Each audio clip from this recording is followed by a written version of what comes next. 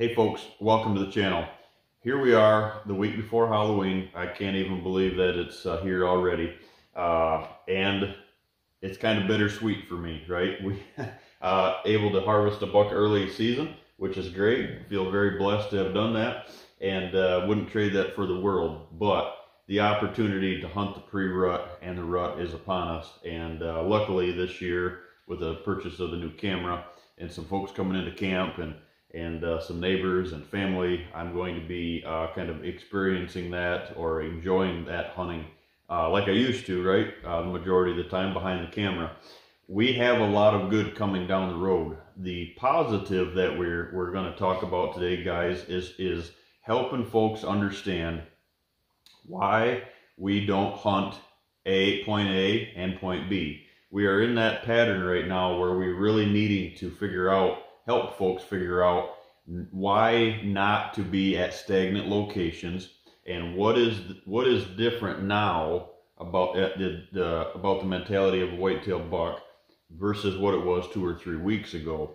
And I think once folks start seeing and understanding their mentality, it really helps tune or focus in, have better approaches, a better understanding of where you should be hunting. All of that together, in my opinion, sets up a more successful opportunity. It has to be a knowledge before the success follows the knowledge, right? I find a lot of folks have that. We talked about it in the last video about this is where I hunt, in the early season. This is where I hunt during the pre-rut. This is where I hunt during the rut. This is where I hunt during the late season. All the same location, and we're just hoping and praying that a doe drags a buck in, or you're sitting on a food plot, or you're just at the end of the rainbow, as I say, right? Wishing, hoping, and praying and dreaming that something happens. Guys, don't get me wrong, it happens. It happens, but it's not the majority. There's so much more that your property has to offer you through the pre-rut and the rut. A lot of folks that have caught on to this across the country, there's a lot of folks out there, though, guys, that don't start hunting until the pre-rut or the rut. So if that tells you how much power that this time of the year has, because you don't have to hunt as much, you go in and your opportunity rates should be through the roof. So the topic of today's video, hunting bedding areas. That topic you hear all the time right now during this time of the year. You need to start hunting mornings, and you need to start hunting bedding areas. Okay, so the first number one thing we need to clarify right off the bat that I try to help folks understand, should we be hunting bedding areas? The first thing that I always ask back is it doe bedding area or buck bedding area? And a lot of times I get the kind of pause and head scratch, like, I don't know, it's just habitat correct, right? It's bedding areas. Well, there's not a 100% guarantee, guys. We like to talk about doe bedding areas and buck bedding areas.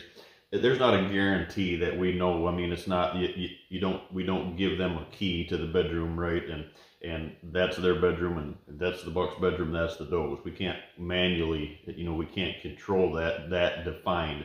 But simply stated is this: your doe bedding areas are always going to be closer to your destination food sources, whether that's a food plot or ag or whatever the case is. So keeping that in mind is this, guys. That's where they want to be, right? Keeping in mind this: a farm that you're leasing or public ground, or even a lot of privately owned properties, don't have correct habitat as close to those, to those destination food sources as they should. And what happens is the does then they are going to find the first correct habitat nearest that, and they take it over, okay? So hopefully that's still on your property. But what I see a lot of, guys, is there's kind of a no zone, if you will, right? So that no zone is between the edge of your food plots and correct habitat. That no zone in there is pretty much a dead area where that is a transition. But that's a transition areas for your does to move right vertical, let's say, or right in a direct line from that bedding area right straight up to food. And in order to get in there, you're playing with fire because you are in front of the bedded does. So there's a high chance that you're going to get busted getting in and out of that location.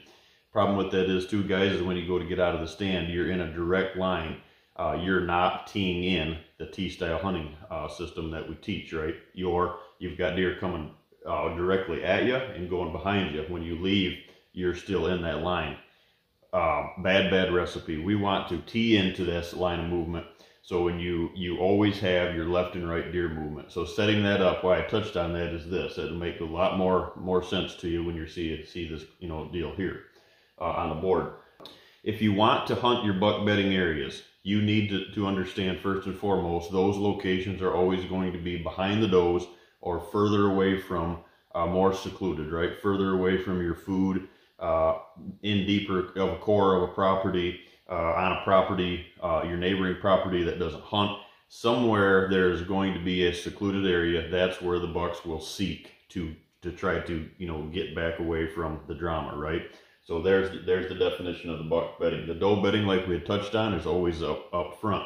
So when you say that we need to hunt our buck bedding areas, or our clients are asking me, we need to hunt bedding areas in general, that clarification needs to be made because it's two totally separate styles. And we're going to touch on that and clarify that, why that is two different styles, guys. If you are, so we're going to go into number 2 here. Cruising, bedding area, hunting a cruising location versus a stationary. Stationary are your bedding areas, right? Your bedding areas that deer are there. They transition back into those locations in the morning and they leave from those locations, so they're bedded 8, 10 hours a day, whatever that is, and then they get back up and they transition from there back out to your food sources. Well, cruising is just that. Cruising is being in between those locations, so we can take the opportunity to hunt those locations of those cruising bucks and or those does moving from correct habitat to correct habitat. And the cruising mentality of a whitetail buck is cruising those locations with the wind in his favor, so he's using his eyes and the wind at the side of his head a lot of times, so he's using 2 senses and making a lot of time and being very proficient on his feet, cruising and scent checking a property. The downfall to hunting buck bedding areas is this, guys. A lot of folks don't understand is, if you are hunting a buck bedding area, you scout, you find that area, it's loaded with rubs, there's just a 1 or 2 beds in that location, and there's not, you can tell it's away from food, and you found that, and boy, it's a great spot to ambush an unsuspecting buck going back to bed. Here's the problem, guys. We're going to go to the board here real quick. I'm going to draw this one out for you. Unlike cruising mentality, hunting, the downfall of hunting a buck bedding area is we're here, let's say, or the buck bed is here, the stand location is here, this buck is coming back in to bedding, into that bedding location. We are hanging on that bedding location, so it has to be an AM hunt where you go in where he's not there, right? Don't try to hunt these situations in the PM. The buck's there, there's a very slim chance that or a very high chance you're gonna blow him out, slim chance you're gonna get in the stand without blowing him out, right? So this buck is transitioning back in here to bedding. What I see a lot of is this, why I'm not a fan of hunting right directly on the bedding area, right on top of that area, guys, is this. He comes in, a lot of times what you'll find, guys, that bucks don't bed internal of a secluded pocket. These bucks like to bed around the outside of this, okay? Well, the percentage that we're talking about here is the more percentage is what you'll find, just Murphy's Law, right? You're in the stand location here, and that buck is going to come bed on this side over in here. Well, if that happens, hopefully, you have an opportunity to kill him before he gets there. But the worst thing that you could do, guys, is you could go in and trim shooting lanes in those buck bedding areas. That's one of the biggest things I see working. They go in, you hang a stand down there, you trim a shooting lane. You have just played your card. He knows you're there. It's not something I recommend at all. It has to be a sanctuary. A sanctuary, the true definition of that sanctuary is secluded, left alone. Their world, not our world. That's theirs, right? Not that we can't build it for them and promote it, but we definitely don't want to be hunting it. And that's the example, guys. So he comes in, he beds. You don't get an opportunity to shoot him. Now what do? You have to have an exit plan. It's no different than hunting a food plot at that point. that exit plan has to be concrete, has to be solid. What if that buck that I'm after comes in and I can't get a shot at him and he beds? Your plan is then you're staying all day, because if you go to get out of that and you blow him, which a lot of times happen, guys can't hunt all day. The wives need you back at the house, or you have plans and you got to leave. You go to get out of the stand, you get nailed. Or we try to be creative, we try to be fancy, get down out of the stand and try to stalk him, and that usually does not work. It has, but it's not the majority, right? You have the slim chance of that, all the stars aligning and that working perfectly. There's a better way. So that's the the downfalls. The recommended stand location. If I'm telling you don't hunt the buck bedding areas, and I'm telling you don't hunt the food plots, and I'm telling you treat it all the same, Josh, where in the world do you want us to hunt, right? I get this all the time. Here is the perfect location to hunt during the pre-rut and the rut right now, guys. Dynamite, dynamite.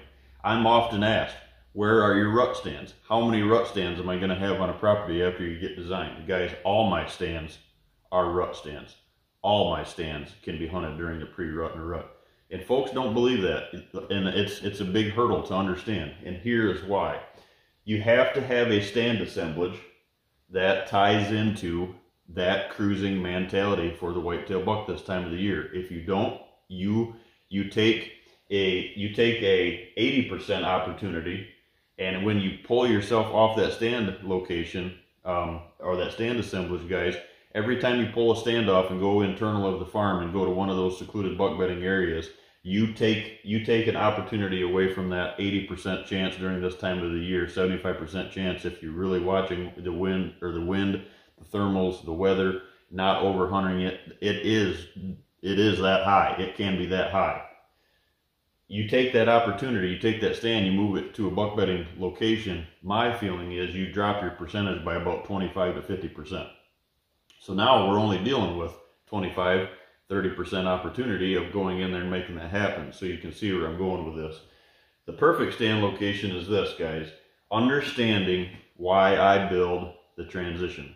I see a lot of folks doing, guys, whether it's hunting public ground and you're just hunting habitat pockets that you know are there, they're adjacent to food sources, you know the habitat is correct, and you want to hunt those, and a lot of folks understand we got to hunt the downwind side of them. But what a lot of folks don't understand is what's down 100 yards or 200 yards from you each way, that the buck has to be on the right side of that habitat area to scent check it. So what we're going to talk about is this. This black line, guys, at the bottom of the board here is a promoted line of travel, is a line of travel in general. In our world, private landowners, that's a transition, right?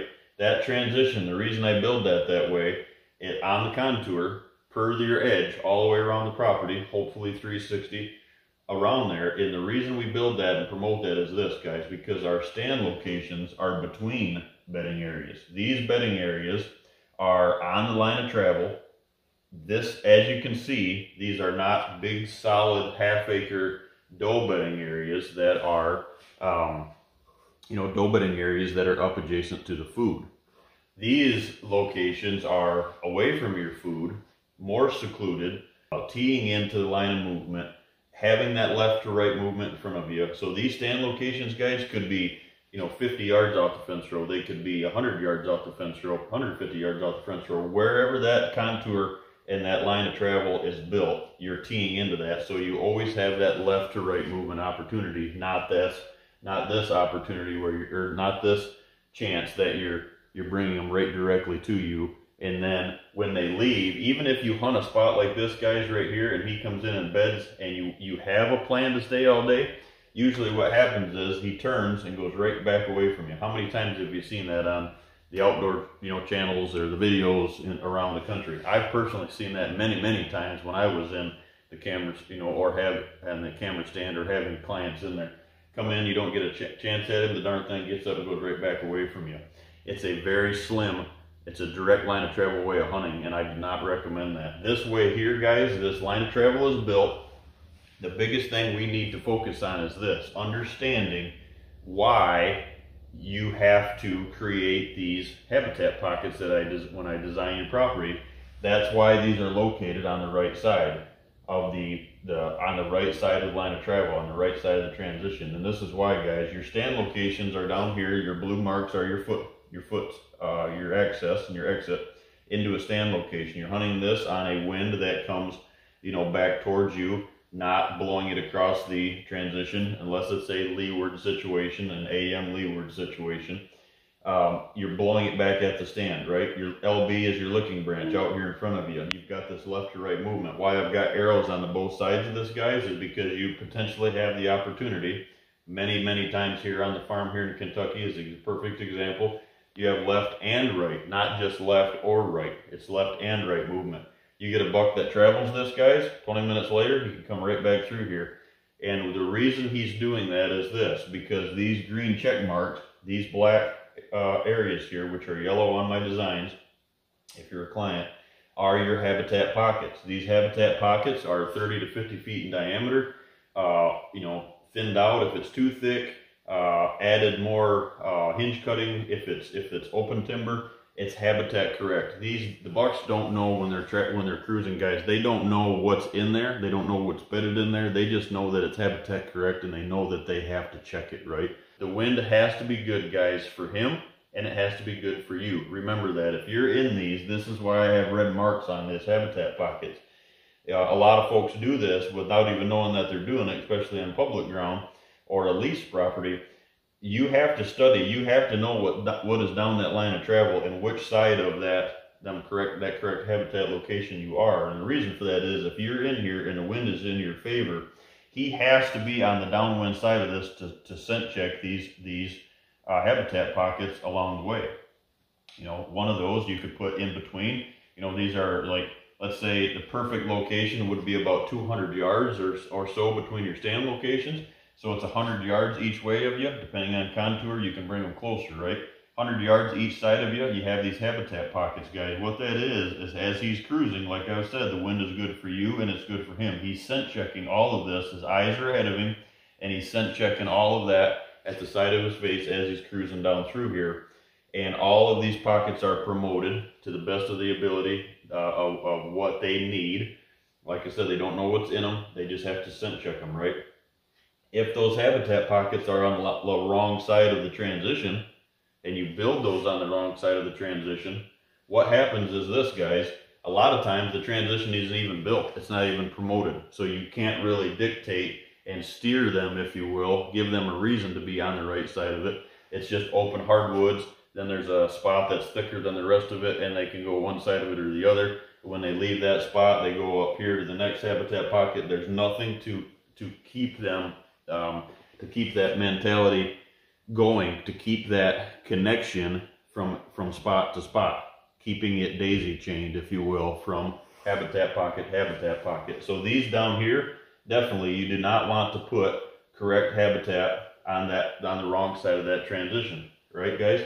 The reason for that is this: if you build these on the wrong side, and these habitat pockets are built down here, purposely built down here, you go to get into your stand, you've got deer bedded on the wrong side of the transition. They're 30 yards, 20 yards, 30 yards closer to your stand, or closer to you than they would be if they were across that line of travel, across some debris, across some thick vegetation, and they're not on your side of the line of travel. You go to get in that stand, you're going to get busted. So these habitat pockets have to be on the right side of the line of travel on that transition. And as he slides up through here, now there's a reason for him to be there. We're daisy chaining his movement. We're daisy chaining his mentality together. And like I said, guys, what you'll find is this: adding the amenities, water hole, licking branch in between these. Not every one. This would be a water hole, right? The next one, maybe this is a mineral station on it. The next one, maybe it's just the licking branch in the stand. 40 acres, you have 2 of these. 80 acres, you have 3 or 4 of these water holes around that, all falling on that line of travel. And every one of these stands locations has, each side of that has one of these pockets promoted. Guys, I'm telling you, it's a huge deal. You can take your pre-rut and your rut, and your rut hunts. You don't have to take the chance of hunting directly on the buck bedding I would highly recommend never hunting the backside right on doe bedding unless it's a secured line that you know you can get out of Dodge, or you're sitting there all day. Perfect example is if you have a food plot, your doe bedding areas are here, let's say, and we've got some corridors built into a point of impact, right? So your stand location is here. All these trails maybe lead down into one. You've seen me do that before, kind of a hub style. Your stand is here. You're hunting this, and you're hunting this cruising movement back behind these doe bedding, right? That's a great spot to be. You just have to make sure that when you go to hunt that, them does are bedded right directly in front of you, and you have to stay there all day until these does go back out to the food plot and gives you enough room in here. These does are back out in the food plot, and you can get down and get out. Most of the time, that's not what happens. Everybody wants to hunt these doe bedding areas right on the back side of the doe bedding areas, and they want to get out of the stand about 10, 11 o'clock. Those does know you're there. You might just as well not plan on hunting your evening stand location, which is closer to food out here, your PM locations, guys, because the gig's up. They already know you're in the world. They're not going to move until after dark. So it's a huge piece of the puzzle, right? Last thing we'll touch on, guys, is this. This all is determined. This style, AM would be, obviously that line of travel would be below those stands. So this is all built below you, so your thermals are working around. So now you've got the wind, and you've got the thermals, and he's cruising. So he's got wind in his favor, thermals in his favor. Don't try to hunt this situation when it's the other way around, even though that I get this all the time. Well, the only way that I can hunt it is I'm below it. Well, then you don't hunt it in the morning. Because the way I design these all the way around the property and try to tie this together, some point around through there, your contour is going to change where it gives you AM versus PM sits. Don't try to make it what it's not. We have a video coming here, guys, the next video in this chain here, explaining how you can hunt AM and PM at the same location, not the same stand, and pull these pre-rut and rut hunts off. Separate video coming down the road here I think you'll enjoy, that a lot of folks overlook. This is why I do not recommend hunting on bedding areas, but this is the way that you hunt bedding areas, and your stand assemblage doesn't have to move. You don't have to take your stands, you don't have to go in there, you don't have to move your trail cameras, you don't have to move your stands, you don't have to make that invasive approach or change to get ready for the pre-rut and rut. It's all set up for you already. You're not disturbing your mature bucks that are interior of the core. You're waiting for them to come back out and cruise because of that mentality. You're on the bypass, guys. You're on a highway, and all of these are places that they have to scent check when the wind and thermal is right for you, and it's right for them. Really watch when you build or you hunt a line of travel, which side of that line of travel you're promoting that stuff or the habitat pockets on, and making that habitat correct. Because if you do it on the right side of the transition and your line of travel, you can sit there all day long during the pre-rut or during the rut and have movement all day long, because they're scent checking those bedding areas, and you don't have to blow out your bedding areas such as you do when you're hunting on top of a food plot. What great way to keep your sanctuaries untouched throughout the entire year, guys, right? Hunting these two ways here is going to get you in trouble. Hunting this way, guys, is a fail-safe way to experience the rut and catch that cruising and be taking advantage of waterhole situations and really escalating your property, your rut hunting potential. Thanks, guys.